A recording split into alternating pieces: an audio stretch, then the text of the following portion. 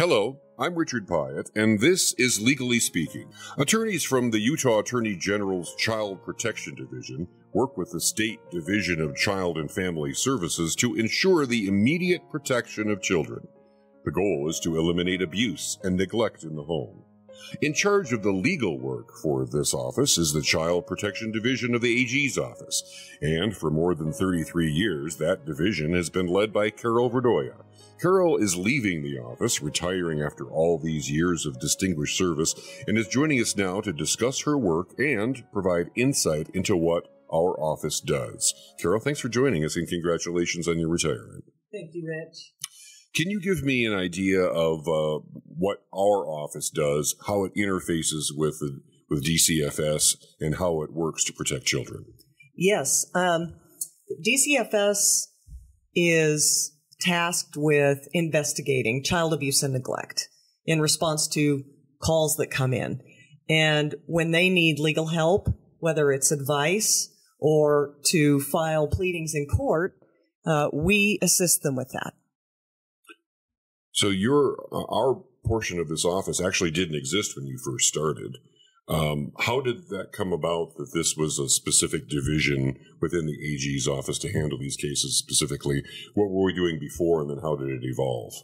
So before, for the 4 years that I had been working here before the division was formed, our office had 2 attorneys who were representing all of the human services agencies in the Department of Human Services. And when it kind of came together with a couple of different issues. A class action lawsuit was filed against the Division of Child and Family Services, and the legislature also took up child welfare reform and, significantly changed the statutes and the processes. And as part of that, there were decisions made that rather than the county attorney's office representing DCFS, that the AG's office would do so and would have full-time attorneys devoted to that representation. What kinds of cases do we see here? I think that if anyone pays attention to the news, they hear pretty horrific stories of abuse and neglect. Your office probably, you see the gamut of different kinds of cases. Could you give us some kind of an idea of what your cases look like, or what what you're dealing with every single day? Yes, and those cases that end up in the news usually are the most egregious because law enforcement is generally involved as well. DCFS, partners with law enforcement in many cases, and they have both the criminal component and the component that DCFS is trying to make sure the child is safe, but also get services to the family. So we see a wide variety. Neglect is probably the most common, and neglect can encompass environmental neglect, domestic violence in the home, where the children aren't directly physically impacted, drug use that impacts parenting ability. We also see physical abuse. Some of it can be severe. We see sexual abuse. And so we see all of that. Sometimes parents have disappeared and children lack proper parental care, or parents have a mental health issue. And that also, implicates our office in needing to get orders in place. So the process starts with a call to Health and Human Services to, for help, and then a case is created, and then we get involved. Is that usually how it goes? That's correct. If the DCFS caseworkers receive a case and need legal advice either during their investigation or at the conclusion of it, that is when we get involved. And sometimes if a child's at immediate risk, they contact us and say, I need a warrant to remove the child, and we work with them. So this seems like the kind of job that could potentially be 24/7. DCFS is working. They may get an emergency call on Christmas Eve, and that's just the way it is. Does our office get involved right away, or do we create a file right away and work with them from the beginning, or are we asked to intervene or create the legal case sometime after that? We are available 24/7. Not all 41 of our lawyers are available 24/7, but we have people across the state on call to take those emergency calls and needs if we need a warrant in the middle of the night. How did you work your way up to be the director? Did you do those 24/7 calls and then to start, doing a good job and getting promoted along the way, or what was your career path within the office? So I started when we had those two attorneys representing all the human services agencies, which included Youth Corrections, Disabilities, Office of Licensing, DCFS. So I started representing DCFS back in 1990. 1994 was when our division was created, and I became the appellate attorney for the state at that time, as well as giving general counsel legal advice and assisting with the legislative process. And then eventually I became a section director and continued to handle the appeals and the general counsel all the way up until I became the deputy director and then the director about 6 years ago. So you started out with just a couple people in the office, and now it's grown to what's the size of our office staffing? Our office staff, total staff, is 73, actually 74. We just added a couple of employees, and 42 lawyers, and the rest are support staff, mostly paralegals. So this started out with just two, and now you're at, it sounds like, around 90? We're at around 75 total. 75 attorneys. Yeah, total. No, 41 attorneys, 75 total staff in the division. Yes. Okay, thanks for clearing that up. How would you, in spite of the growth there, how would you evaluate the state resources to handle the job that now presents itself as Utah has grown? Well, the growth always happens at the DCFS level in terms of how many cases they have coming in. And we have had to add lawyers and staff over the years in areas that have had a population explosion, like St. George, like the Basin. Salt Lake is always growing. And so unfortunately, the child abuse and neglect calls that come in increase. And so we've had to add attorneys to help us provide that legal advice and that 24/7 coverage. The courts have also added juvenile court judges as well. And so we've had to have attorneys available to cover those hearings. It occurs to me that one of the really, really difficult aspects of this job could potentially be getting involved in a family dynamic where you get into he said, she said situations. So you've got he said, she said situations, but then you've got physical evidence that there is abuse going on.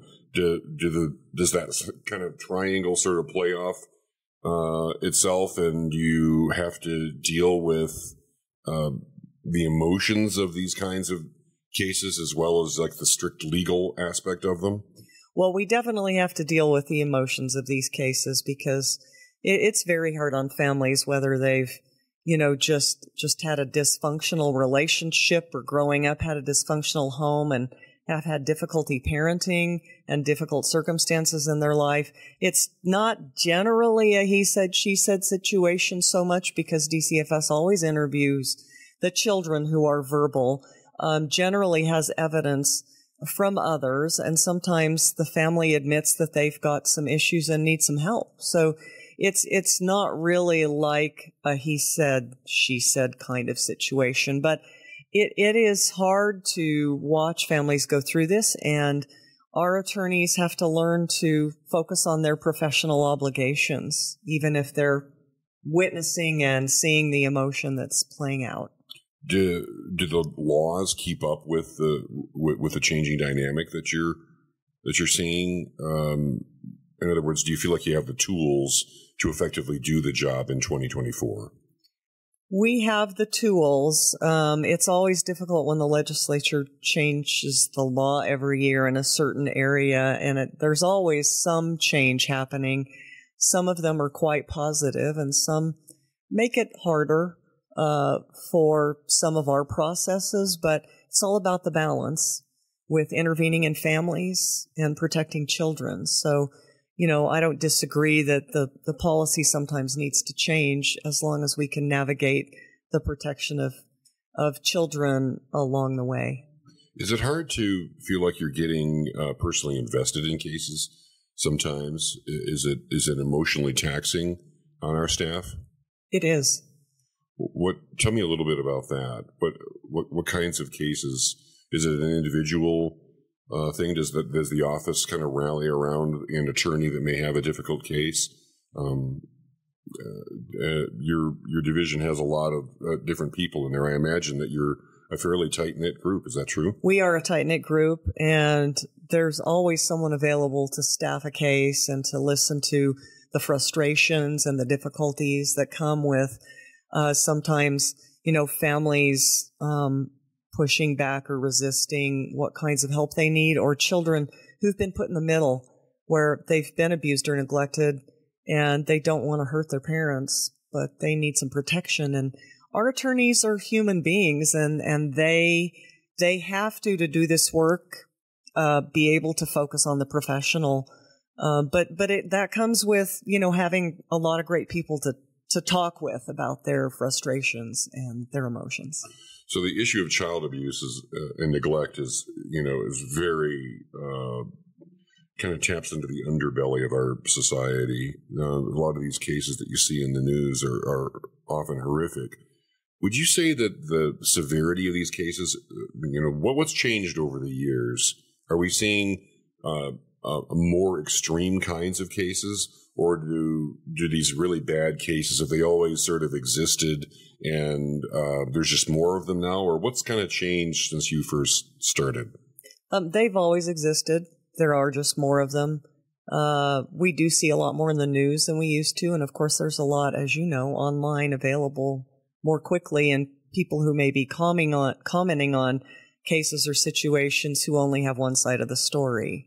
And that is difficult. Our work is protected by confidentiality in the statutes as well as in our professional obligations and DCFS as well. So, the tip of the iceberg is what you see with the horrific cases in the media. Sometimes we're dealing with just as horrific a situation that does not hit the media. But the most severe cases are generally less in volume than the cases I talked about earlier, where there is neglect. So those cases tend to harm the children or be more difficult for the children in any event, because they're long-standing sometimes and chronic. So as you exit the office, are there some cases that you have in your mind that you kind of feel like you're still attached to as you're leaving, and you kind of feel like you're connected to or invested in it, and as you leave, you're going to still feel like you want to follow it as it progresses? Absolutely. Yes, we have some, because I've been involved doing appeals most of the years I've been here. Now we have a primary appellate attorney, and I've served as backup and stayed very closely connected with what's being filed and the cases. And sometimes those high-profile cases they take a while to resolve, and there are some of those that I will be following. There are other cases that I will never forget from all the way back to the beginning.